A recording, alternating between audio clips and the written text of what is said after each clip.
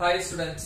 So இப்போ நம்ம வந்து 11th physics ல second unitல வரக்கூடிய ஒரு முக்கியமான exercise problem but very interesting ஆன ஒன்னு easy கூட என்னன்னு பாருங்க question number 18 I mean problem number 18 if an object is thrown horizontally with an initial speed 10 meter per second from the top of a building of height 100 meter அதாவது 100 meter height இருக்கக்கூடிய building ஓட டாப்ல இருந்து ஒரு ஆப்ஜெக்ட்ட வந்து ஹரிசாண்டலா throw பண்றோம் இல்லையா இப்ப எக்ஸாம்பிள் இந்த மாதிரி போட்டுக்கலாமா இப்ப இது சர்ஃபேஸ் இப்ப இதுதான் அந்த பில்டிங்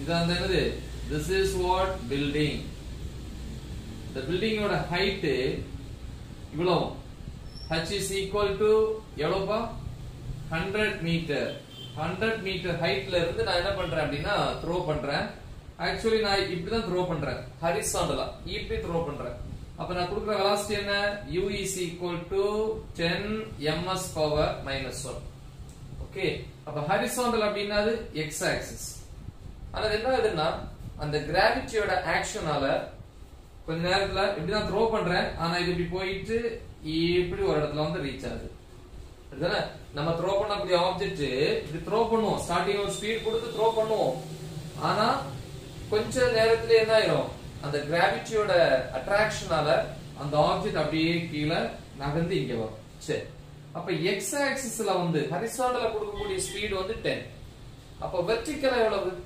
வெர்டிகலி இனிஷியலா வந்து பாத்தீங்க அப்படின்னா uy equal to 0 இல்லையா வெர்டிகலா வந்து பாத்தீங்க அப்படின்னா இனிஷியல் ஸ்பீட் 0 ஹரிசாண்டலி தான் வந்து 10 ms பவர் minus 1 அப்ப இந்த இடத்துல வந்து ரீச் ஆகுது அப்ப இது நம்ம ப்ரொஜெக்ட் பண்ண பாயிண்ட் x ஆக்சிஸ்ல இது எர்த்ல வந்து ரீச் ஆகக்கூடிய பாயிண்ட் அப்ப ப்ரொஜெக்ட் பண்ண பாயிண்ட்க்கும் ரீச் ஆன பாயிண்ட்க்கு இன் பிட்வீன் தி டிஸ்டன்ஸ்க்கு என்ன பேரு ரேஞ்ச் ஹரிசாண்டல் ரேஞ்ச் क्वेश्चन என்ன கேக்குறாங்க what is the horizontal distance horizontal இல்லையா distance covert by the particle அப்படினு கேக்குறான் இல்லையா பொதுவா நமக்கு தெரியும் வெலாசிட்டிக்கு என்ன formula velocity is equal to displacement by time இதான் the displacement இதேல இருந்து displacement is equal to velocity into time இல்ல speed ன்னு எடுத்துக்கலாம் ஸ்பீடுக்கு எப்படி எடுத்தாலும் okay speed velocity whatever may be speed is equal to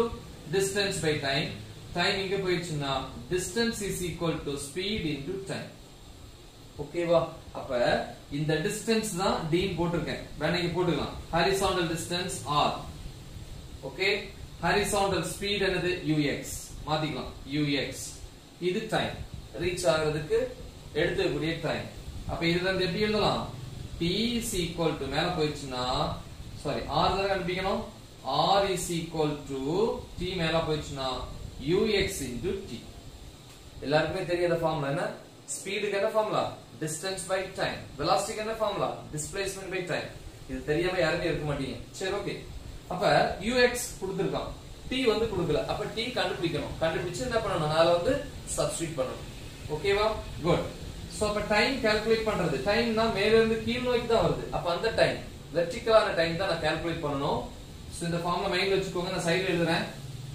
r is equal to ux into t சரி அப்ப small t calculate பண்ணனும் நமக்கு தெரிஞ்ச ஒரு formula displacement s is equal to ut plus half at square vertical ன்னு வரும்போது இல்லையா time vertical தான பார்க்கறோம் டைம் அப்படினா y axis vertical னா y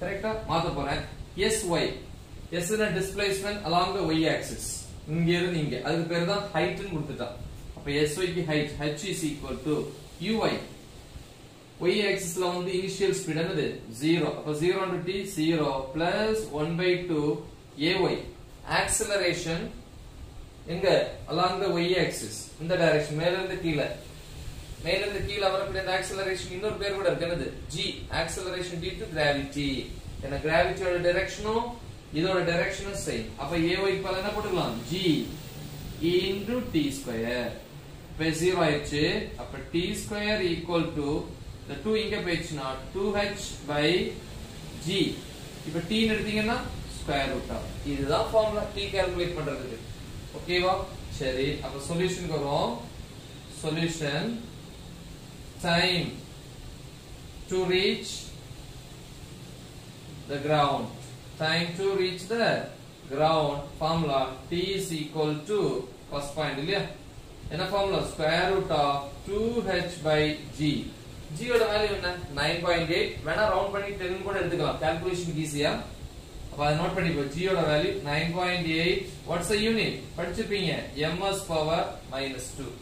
clear ஓகேமா is equal to square root of 2 into h value எவ்வளவு 100 divided by 9.8 which is equal to 100 னா 10 into 10. அப்ப ஒரு 10 வெளிய வந்துரும் இல்லையா ரூட்டுக்கு வெளிய ஒரு 10 வெளிய வந்துரும் into உள்ள என்ன இருக்கு root 2. root 2 ஓட வேல்யூ என்ன 1.414 divided by root of 9.8.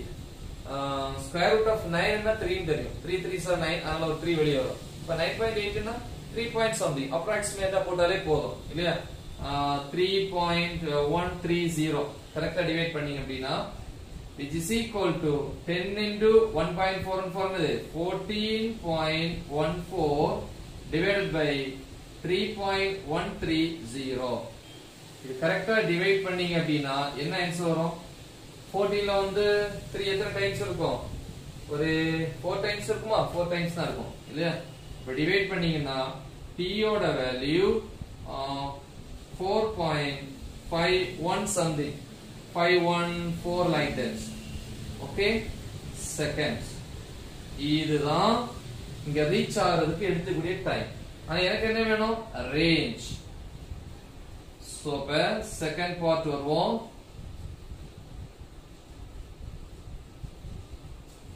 Second என்னது what is the horizontal distance? horizontal distance covered by the particle. இல்லையா covered